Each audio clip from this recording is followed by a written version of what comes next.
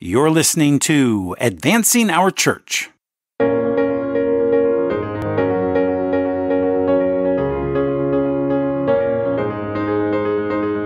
Welcome to Advancing Our Church, a Changing Our World podcast about Catholic stewardship, leadership, and advancement. And I'm your host, Jim Friend. Well, welcome back, everyone, and thanks for joining us today. We have another terrific episode today, and our special guest is Bishop Alfred Schlert, Bishop of the Diocese of Allentown. But first, this week we celebrated Memorial Day, which is an opportunity as a nation to remember and appreciate those who have died so that we might live freely. The blessings of stability and prosperity and freedom we enjoy are a testament to the price our veterans have paid. As Catholics, we remember, of course, those who have gone before us, and we pray for their souls. And this past weekend, many parishes offered Mass for the repose of those who have died in service to our great nation. You know, oftentimes as people, we tend to take our blessings for granted.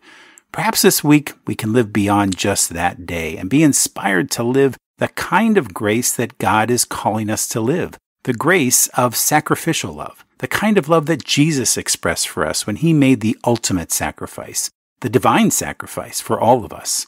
As we remember his sacrifice, the sacrifices of the saints, and the sacrifice that so many Americans have made throughout history for our freedom, we remember what life is really all about, love. And what is God? God is love. And so, what should your life be about? Now, let's get to work.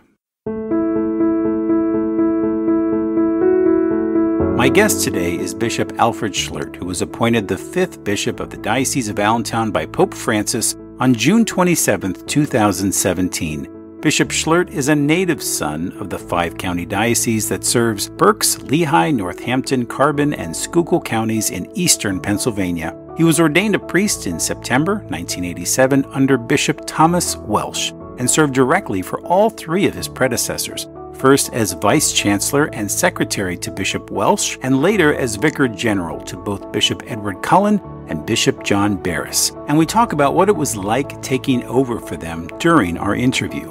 Both Bishop Schlert and the Diocese of Allentown celebrate their 60th birthdays this year. And so, as Catholics around the country return to in-person Masses, the Bishop has appropriately named the theme of this diocesan anniversary year, the year of real presence centered in the Holy Eucharist. I think you're really going to enjoy getting to know the Bishop on our show today. And so, without further ado, here is Bishop Alfred Schlert.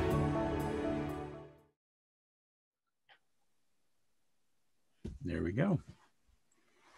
Wait, I have to just click here so I can see you better. Continue. Okay. Well, Bishop Schlert, welcome back to Advancing Our Church. It's great to have you back on the podcast. Thanks, Jim. Great to be back. Always a pleasure. It's great to see you. You know, for those who may or may not know our relationship, you know, I worked for the Diocese of Allentown.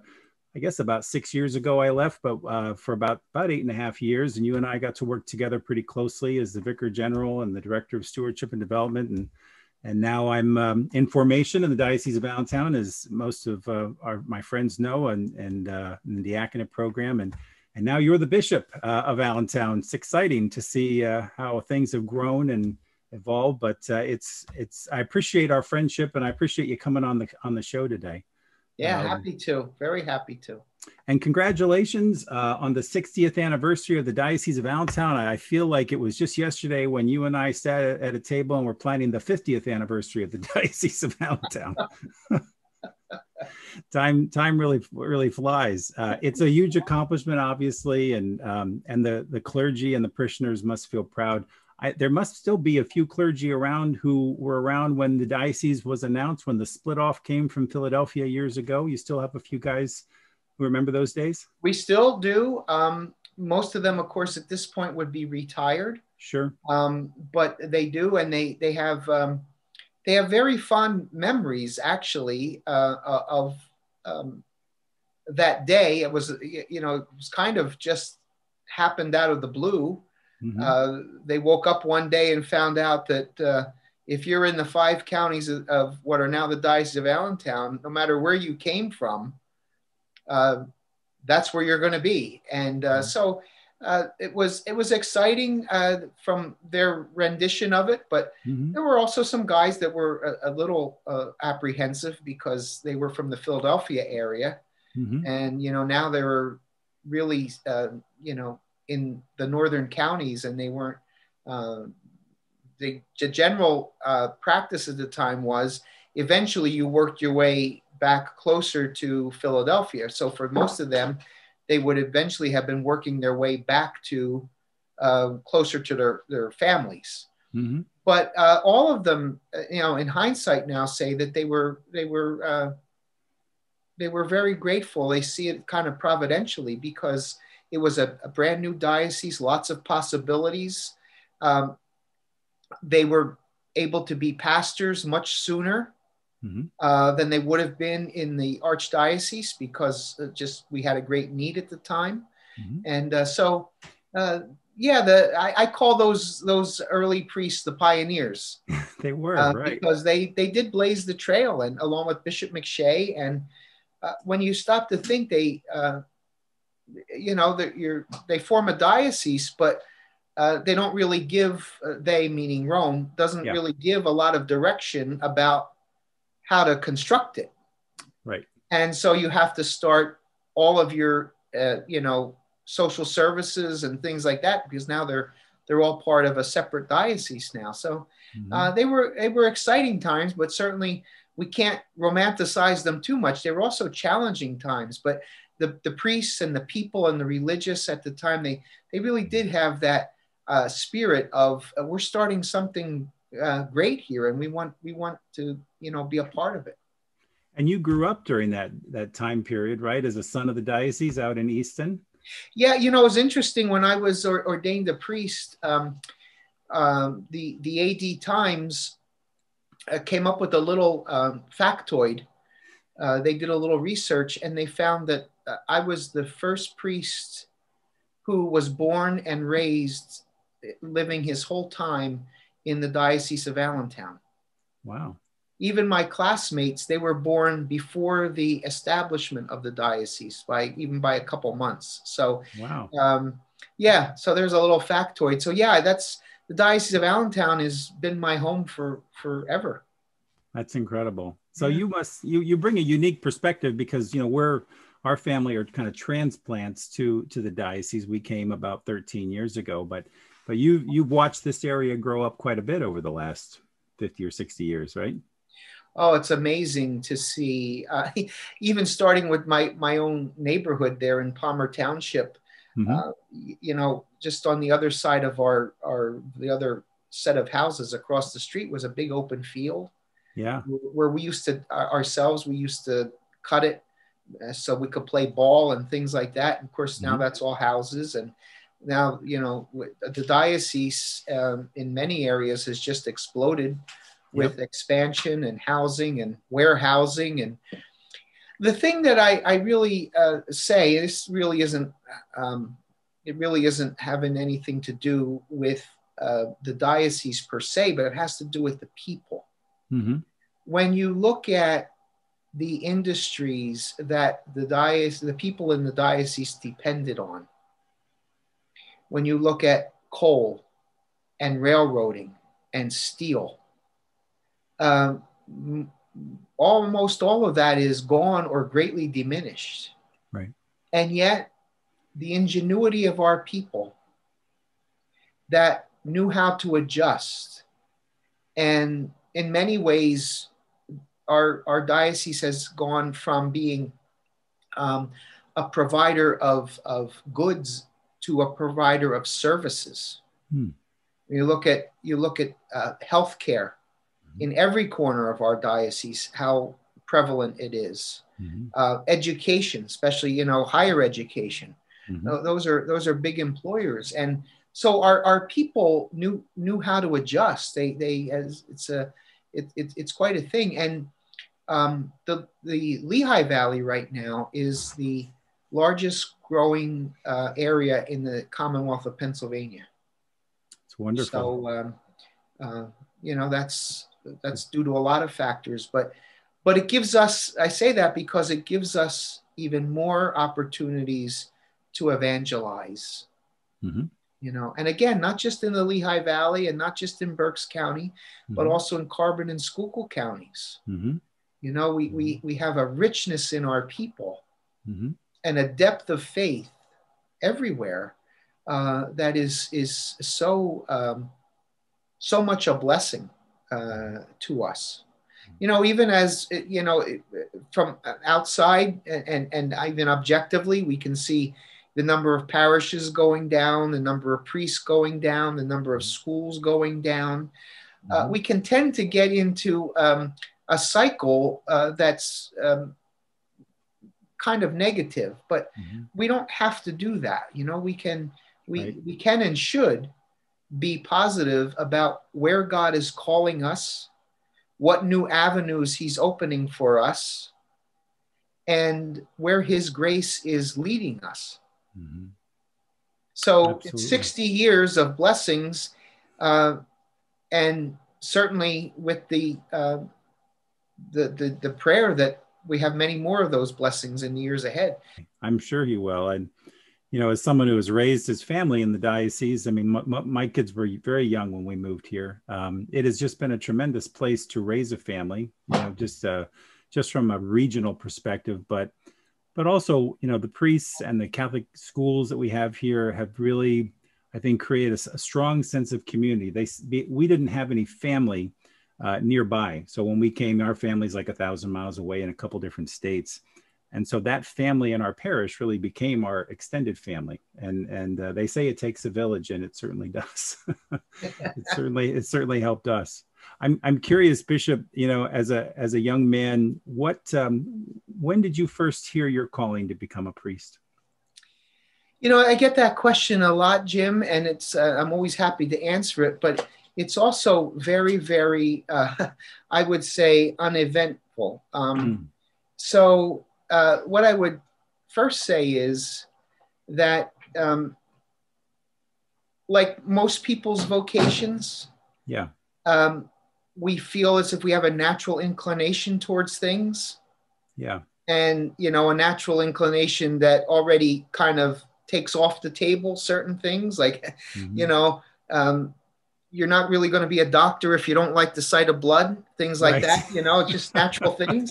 Right. And so mine was very natural, I would say. I wouldn't say that I was always thinking about the priesthood.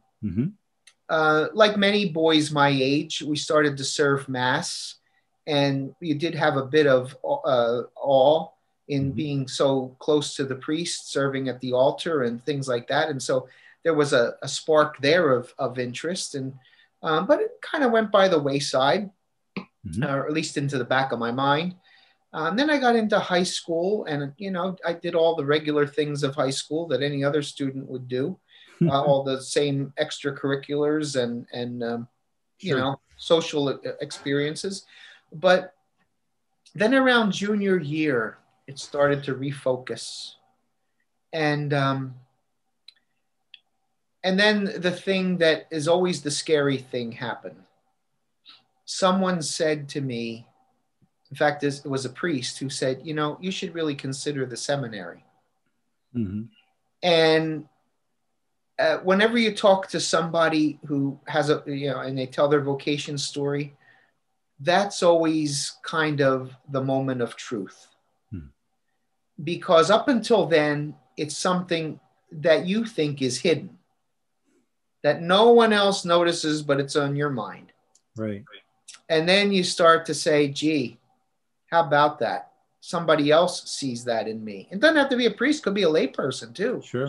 And then when you start to discern it a little better through prayer, and then you start to tell people, and they say, gee, we're not surprised. So God works that way too, in affirming what he's calling us to do. But it has to be done with prayer, because remember, in our lives, all of us, as St. John Henry Newman said, all of us are created for some unique purpose that only we can fulfill. And that's really true. We may have the same vocation, we may have the same job, but only we can do it in the way God created us to do it. I always use the example of a nurse, right? A nurse, you have two nurses. They went through the same nursing school. They have the same certification, but they're going to do nursing according to their own personality. They're going to approach a patient in a different way. They're going to administer medicine in a different way. They're going to have a different bedside manner. And that's how it is with all vocations, is we might share that, but we are uniquely fulfilling God's plan for us. And when we do that, when we follow God's plan as he intended it for us, we're not going to be disappointed. It doesn't mean that we're not going to have to make sacrifices, because every vocation entails sacrifice, every single one of them. Every state in life demands sacrifice. But we won't have the sadness of feeling like we have misidentified what God has called us to. So that's my story is very vanilla. It's very bland. But that's generally how it happens. More often than not is through the course of normal human daily activity becomes known to you. But you have to pray, though. That's where the discernment comes in. Sure. Because, discernment isn't just figuring it out. It's prayerfully figuring it out to know God's will. It's funny when you were talking about each one of us, we because as you know, obviously I'm discerning my own vocation, and we were coming home from our retreat at Malvern. I was driving home with one of my classmates, and we were just kind of talking about how each of us will have, even though we will all have a parish assignment, or we'll have, whatever, if we're all called to fulfill this vocation and become deacons, we'll all have that assignment that the diocese will assign us. But then what else are we going to do with that vocation? What is God calling us to be? So we just had an interesting conversation, whether it's doing a retreat or writing a blog or whatever it is. I think for each, as I look at the guys that I'm getting to know, I think it's really fascinating, because I think each of us are going to fulfill that vocation in our own unique way, in our own unique time, and with our own unique gifts from our own perspective and our own story. And I think that's one of the beautiful parts about going through this formation process, really coming to understand what version of myself that God is calling me to be, and how that will hopefully minister to the needs that he puts in front of me, of the people that he puts, in my life. So not unlike being a father. Exactly. Yeah. I always say to our seminarians that the ideal seminarian is someone who also would have made a tremendous father, because so many of the attributes have to be in both vocations. You have to want to provide for your family, whether it's your physical family, in the case of a priest, his spiritual family. You have to want to desire to be present to them. You have to desire to want to sacrifice for them. And it also means you also have to put aside some of your own self-interests to serve the needs of the family. Yeah, Jim, I'm sure there's many times where you would have rather had to do one thing, and instead we're called to do something else for the sake of the family. Oh, without a doubt. And I've often reflected on the thought that good fathers we're not just made, we're not born, we're made, right? We're kind of molded and crafted in time. I mean, I certainly was, if I'm a good father, it's because I have a great wife, and because I have a faith in God, and we have a good relationship, and we have that ability to talk to each other. And that has come over almost 27 years of marriage, of trial and error, certainly a lot of error on my part, the ability to say you're sorry, the ability to acknowledge when you're wrong and move forward. But that's as much a formation process as anything else, without a doubt. It is. Yeah. It is. So as you kind of shifting gears a little bit, Bishop, moving into the present day, you had this unique perspective, just from my own just from watching your career a little bit and working or seeing other bishops, as you said, you've grown up in this diocese, you've spent your life here, and you had the unique perspective, I think, of working with or working under all three predecessors, at least three of the four predecessors in the Diocese of Allentown. What was it like for you to, after having kind of been shepherded or mentored by maybe a couple of them and working for all of them in some way, what was it like to become the bishop and the leader of the diocese? It's been almost 4 years now. Well, first of all, it was a privilege to work with each one of those three bishops. The fourth bishop, of course, which was the first bishop, sure, Bishop McShay, he accepted me into the seminary. Yes. So but I never had the privilege of working with him, Mm-hmm. The other three, Bishop Welsh, Bishop Cullen, and Bishop Barris, I worked closely with all three of them. And it really gives you an appreciation for the men mm-hmm. and their gifts and talents and the unseen sacrifices that were made for priests and people mm-hmm. That no one will ever know, and as it should be, but it's still quite another thing to actually be the bishop yourself. Sure. Because you can recommend and you can offer an opinion and you can be the one who has to implement certain things as the vicar general like I was, but to be responsible for making the decision, that's a whole other thing. Right. And I would say because of my experience with working with those three bishops, I don't fear that.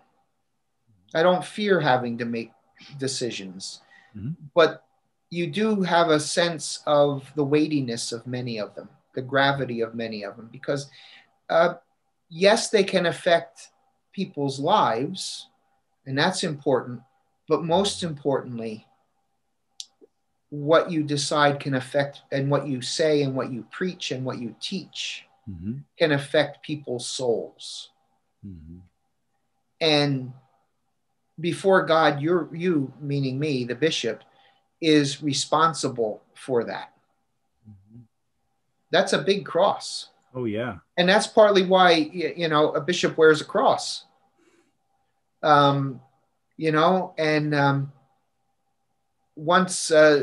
Once somebody said to me, when I first became a bishop, I had it on. They said, "Is that cross heavy around your neck?" I said, "Not physically." But it is. And that's why the bishop wears a cross, to remind himself that really, and it's not just for bishops, of course, we're all called to conform ourselves and to embrace the crosses in our lives. Of course. But to remind the bishop that in a special way, he is called to embrace the cross for the sake of his people. Mm-hmm. And, and that's what God calls us to do. Yeah. And, it's an awesome responsibility, awesome in the sense of almost too big to comprehend, but he gives us the grace to do it. I remember, Bishop, I remember when I saw you at the press conference when you said, as a diocese, after Bishop Barris had announced his departure to go to Rockville Center, and we are in this time of a preparation and a prayer for our new bishop.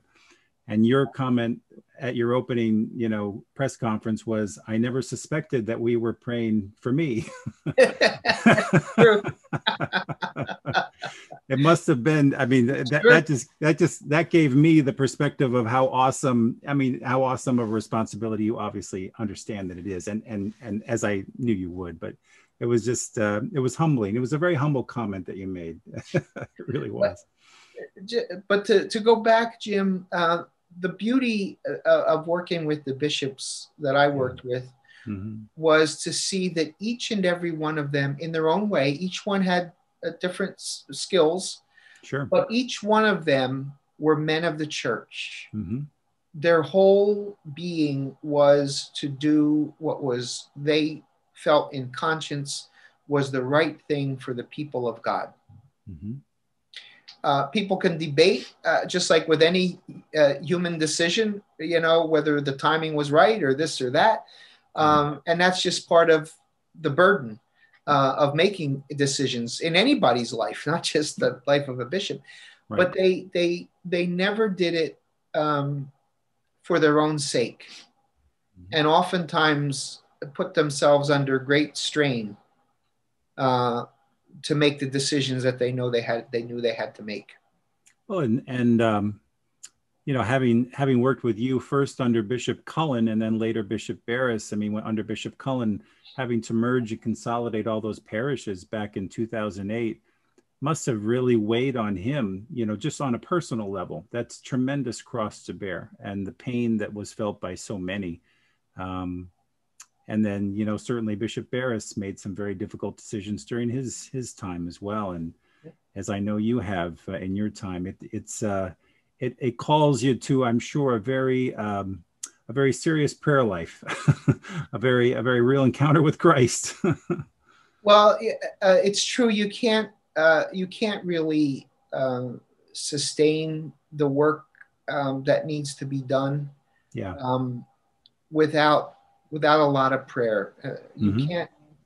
You can't make the correct decisions relying on your own gut instincts, your own knowledge. You have to discern that. I use that word again, discern. You have to discern that in prayer.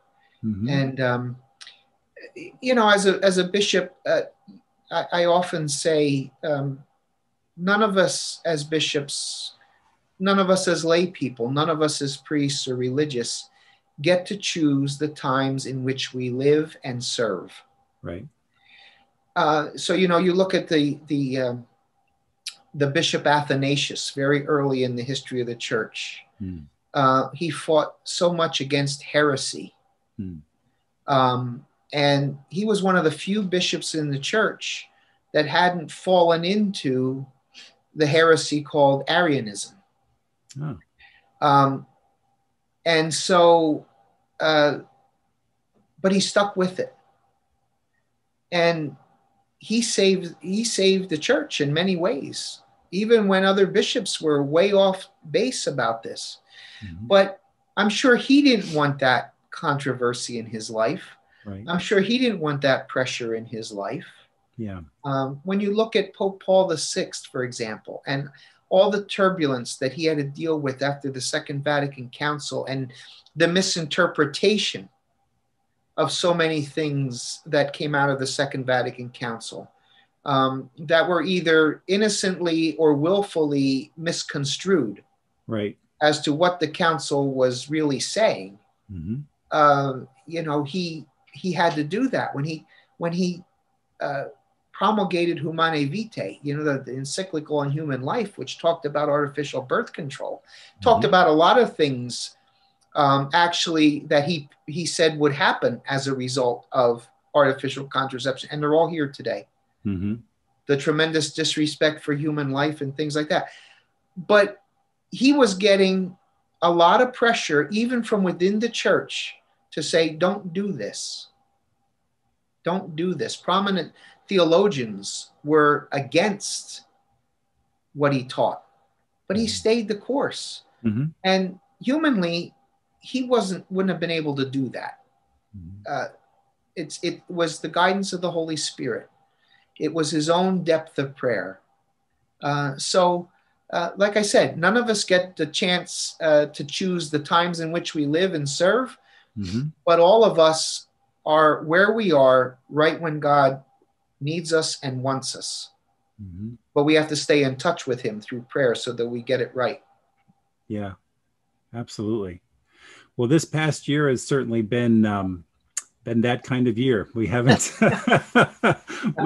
none of us chose this past year, but we certainly all had to deal with it in our own ways. And, just my view from 3,000 feet, there have been a lot of blessings and there's been some real challenges, but a lot of evolution too, I think, in ways that, for the church that we've been able to move forward in a digital way that maybe would have taken us longer to do if we weren't kind of forced, into doing this. And I know that, as you look at this anniversary year, I'm sure that there are many things to celebrate, many accomplishments of the diocese, but also I'm sure many accomplishments of the parishes. What are some of the things that come to your mind when you think of the ways in which the diocese has been blessed and to celebrate in the 60th anniversary?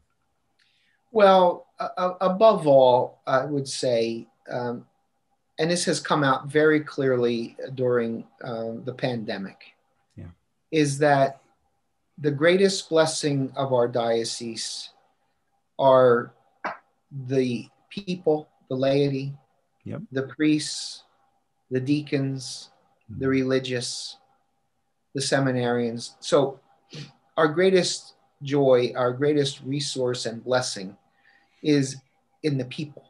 Mm-hmm. Now, but it's not about us, because we are a people nourished on the Holy Eucharist. Mm-hmm. So that's why, as part of our 60th anniversary, we are also celebrating the year of the real presence. Right. Jesus Christ present in the Holy Eucharist, his body, blood, soul, and divinity. Because that's what nourishes us. Other than that, we're a crowd. We're a crowd. Yeah. What makes us a church is Jesus's presence in the Holy Eucharist and the guidance of the Holy Spirit. Mm-hmm. That's why we can continue to survive when, things are very, very difficult. That's how we can adapt. And that's how we can continue to do our mission, because of the goodwill of all of those people I mentioned in our diocese and the nourishment of the Holy Eucharist. Because without that, we are devoid of our fuel, if you will, and mm-hmm. we turn into a crowd instead of a church, a faith community. Absolutely. And as wonderful as online masses have been during this time of the pandemic, we are getting to a point where people are starting to return to mass. And, mm-hmm. I've had this conversation hearing you talk about the real presence and the year of the real presence. As a parent, it's opened up an opportunity for me to talk about it with my kids, because we've been doing one thing for the last year. Now it's time to go back, to mass. And why is that? Why is that different? Why is that, why can't we just watch it on TV, Dad? What is the difference? And so it's given us an opportunity to really talk about, the real presence of the Eucharist and why that is important in our life and why that can't be substituted by watching it on TV. But was that part of your motivation for the theme for this year, kind of coming back to the table of the Lord and coming back to Mass after this long period of quarantine? Well, it was part of it, Jim. Mm-hmm. A couple things at work. Certainly that is a big part of it, because already like last Easter, under COVID, which was really only about 2 months into the shutdown. I remember. I already started to pray about how are we going to get people back mm-hmm. to church. And that concern only intensified with me as this went on and on and on. Mm-hmm. I think a lot of people, in March when we shut down, think, oh, this is akin to a long weekend because of a blizzard or something. Right. We're all going to go back to work in just a few days. Well, mm-hmm. That didn't happen. No. And so, it doesn't take a long time for a habit to form. Yeah. And so the habit of not going to church on Sunday and fulfilling my obligation by watching it online, so to speak, fulfill the obligation, can become very comfortable. Mm-hmm. And so that's why early on I said to our staff, I said, we have to get people from the couch to the pew again. Yeah. Because the couch is more comfortable than the pew. Right. At least but what it lacks, of course, is the community aspect. Yeah. And most importantly, it lacks the Eucharistic aspect, because we can watch TV on mass on TV. We can make a spiritual communion. Does not have the same effect as receiving Jesus in the Holy Eucharist in the midst of the assembly, the people. So that was important. And that's part of the year of the real presence, the real presence of Christ, but also your real presence at Mass before the real presence. So there's a little interplay of words there. But Sure. so that was the first thing. That was my overriding. And then somewhere in the midst of the pandemic, that Pew study came out and said that only a third, 31%, a little less than a third, of Catholics believe in the real presence of Christ in the Holy Eucharist. That's amazing, isn't it? It's just amazing. It's frightening. It really is frightening. And because that's our core belief. That's what makes the Catholic Church, is our belief in the real presence of Christ in the Holy Eucharist. And so, you know, that's the air we breathe, and we're asphyxiating ourselves if we're not believing that. If we're just receiving Holy Communion as a matter of form and proper etiquette, and this is what we do when we go to Mass, but it can't be devoid of belief. But I think that also is, even in my pastoral letter, I said, that we didn't just get here overnight. This has reasons. Some of them are within the church, some are outside the church, but somewhere along the line, we kind of, I would say since the Second Vatican Council, we lost that idea of Eucharistic adoration and devotion. And, the preaching, and the homilies oftentimes moved away from that reality of Christ present in the Eucharist. Certainly, oftentimes, unfortunately, even in the religious formation of our youth, it's not emphasized as much as it is. And then you have the societal effects too, where more and more we start to see the fact that science, especially for younger people, science is really, and technology is really what they're putting their faith in. And if this can't be scientifically or technologically proven, is it really worth my time? Right. And then the idea too of we are moving away from the idea of coming together as a group, as community. There was a book that came out a number of years ago, very good book. I think it was called something like Bowling Alone. And the whole premise of it was that we stopped being, at some point, a society of joiners. So people didn't bowl in leagues anymore. They didn't feel the need to come together. It was also that at the same time, people were not joining the Rotary Club or the Lions Club or, women's groups, things like that, because people started to just kind of go off on their own.